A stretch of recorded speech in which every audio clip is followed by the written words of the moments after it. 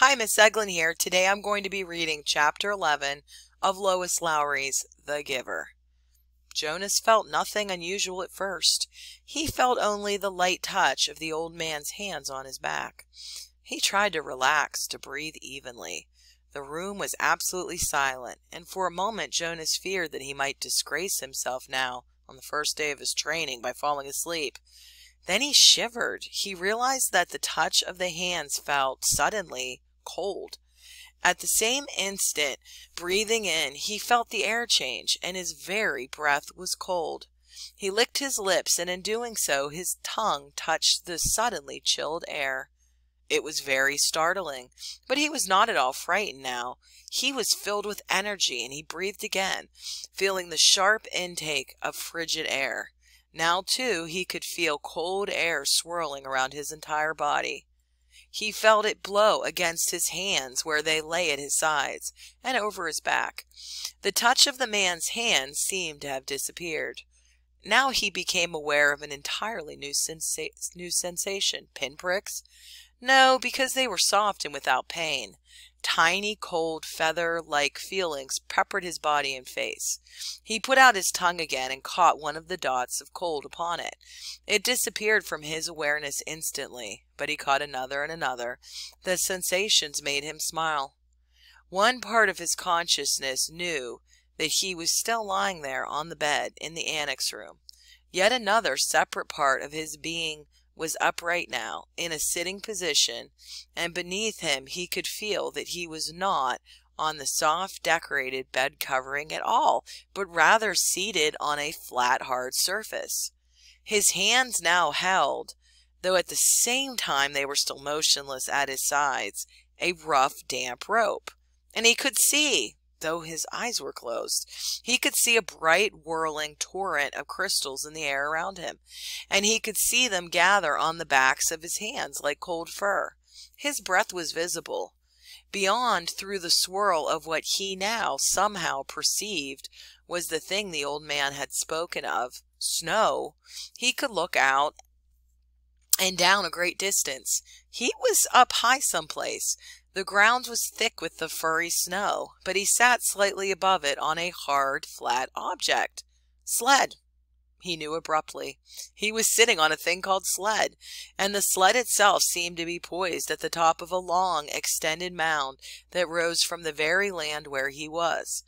Even as he thought the word mound, his new consciousness told him hill. Then the sled, with Jonas himself upon it, began to move through the snowfall, and he understood instantly that now he was going downhill. No voice made an explanation. The experience explained itself to him. His face cut through the frigid air as he began the descent, moving through the substance called snow on the vehicle called sled, which propelled itself on what he now knew without doubt to be runners. Comprehending all of those things as he sped downward, he was free to enjoy the breathless glee that overwhelmed him. The speed, the clear, cold air, the total silence, the feeling of balance and excitement and peace. Then, as the angle of incline lessened, as the mound, the hill flattened, nearing the bottom, the sled's forward motion slowed. The snow was piled now around it, and he pushed with his body, moving it forward, not wanting the exhilarating ride to end. Finally, the obstruction of the piled snow was too much for the thin runners of the sled, and he came to a stop. He sat there for a moment, panting, holding the rope in his cold hands. Tentatively, he opened his eyes. Not his Snow Hill sled eyes, for they had been open throughout the strange ride. He opened his ordinary eyes and saw that he was still on the bed, that he had not moved at all. The old man, still beside the bed, was watching him. "How do you feel?" he asked. Jonas sat up and tried to answer honestly. "Surprised," he said after a moment. The old man wiped his forehead with his sleeve. "Whew," he said, "it was exhausting, but even transmitting that tiny memory to you, I think it lightened me just a little." Do you mean you did say I could ask questions? The man nodded, encouraging his question. Do you mean that now you don't have the memory of it, of that ride on the sled anymore? That's right, a little weight off this old body. But it was such fun, and now you don't have it anymore. I took it from you. But the old man laughed. All I gave you was one ride on one sled in one snow on one hill. I have a whole world of them in my memory. I could give them to you one by one 1,000 times, and there would still be more. Are you saying that I mean we could do it again? Jonas asked. I'd really like to. I think I could steer by pulling the rope. I didn't try this time because it was so new. The old man, laughing, shook his head. Maybe another day for a treat, but there's no time really, just to play. I only wanted to begin by showing you how it works. Now, he said, turning businesslike, lie back down, I want to. Jonas did. He was eager for whatever experience would come next, but he had suddenly so many questions. Why don't we have snow and hills? Why don't we have snow and sleds and hills? He asked. And why did we in the past? Did my parents have sleds when they were young? Did you?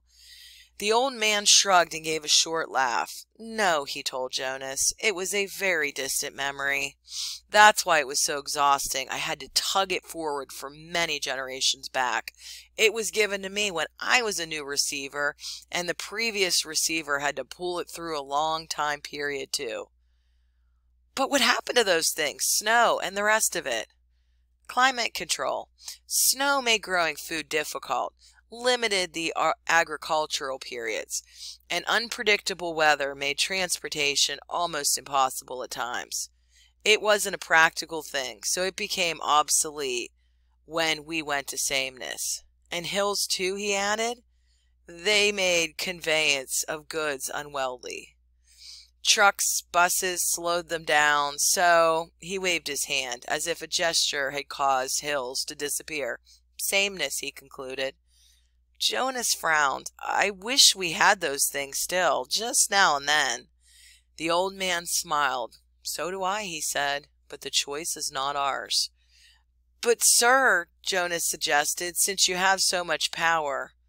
The man corrected him. Honor, he said firmly. I have great honor. So will you, but you will find that it is not the same as power. Lie quietly now. Since we've entered into the topic of climate, let me give you something else. And this time I'm not going to tell you the name of it, because I want to test the receiving. You should be able to perceive the name without being told. I gave away snow and sled and downhill and runners by telling them to you in advance. Without being instructed, Jonas closed his eyes again.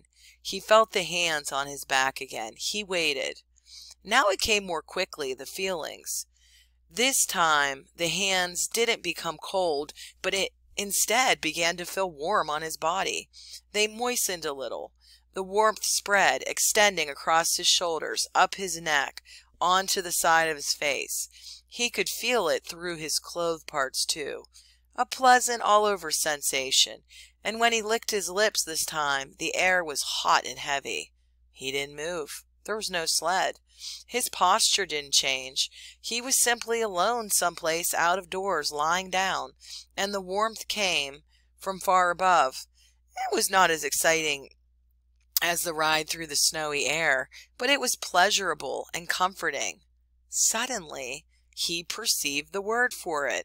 Sunshine. He perceived that it came from the sky. Then it ended.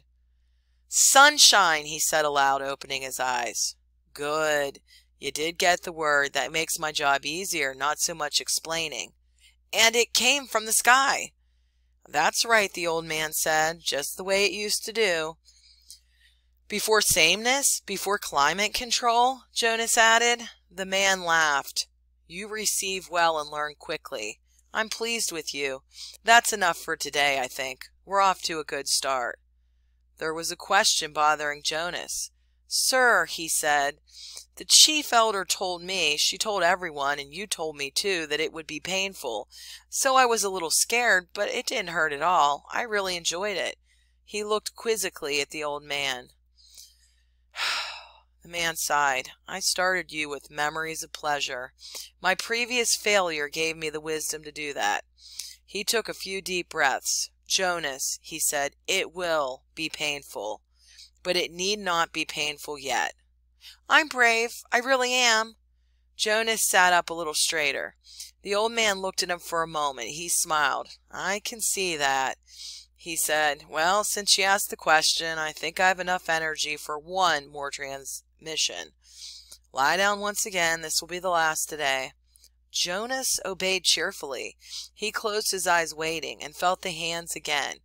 Then he felt the warmth again, the sunshine again, coming from the sky of this other consciousness that was so new to him.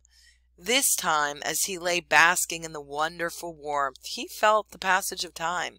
His real self was aware that it was only a minute or two, but his other, memory-receiving self felt hours pass in the sun. His skin began to sting. Restlessly he moved one arm, bending it, and felt a sharp pain in the crease of his inner arm at the elbow. "Ouch!"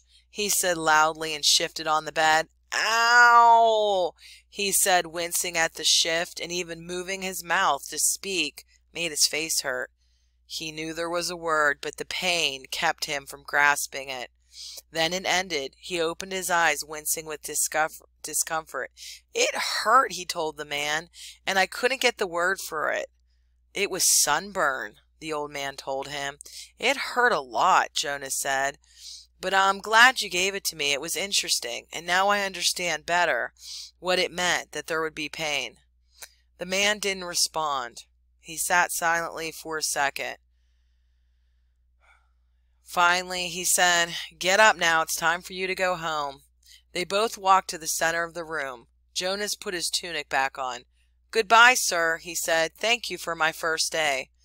The old man nodded to him. He looked drained and a little sad. "Sir?" Jonas said shyly. "Yes? Do you have a question?" "It's just that I don't know your name. I thought you were the receiver, but you say that now I'm the receiver, so I don't know what to call you." The man had sat back down in the comfortable upholstered chair. He moved his shoulder around as if to ease away an aching sensation. He seemed terribly weary. "Call me the Giver," he told Jonas. End of chapter 11.